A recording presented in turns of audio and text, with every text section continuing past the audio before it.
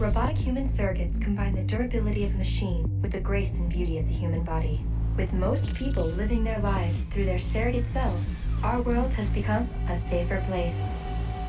Take a seat in your STEM chair, and just with the power of your mind, you can control your surrogate and send it out into the real world. You can finally live the life you've always dreamt of, without any risk or danger to yourself.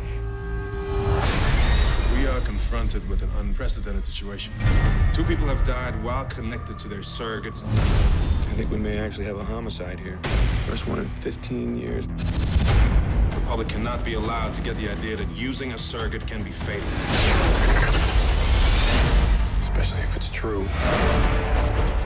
I just want to know how an operator can be killed by signals from a surrogate. If it were possible, it would defeat the entire purpose of surrogacy. Oh my God, Tom? You're lucky to be alive.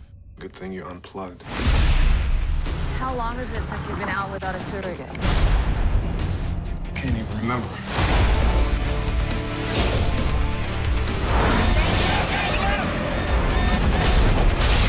You can change the world and now you want to destroy it?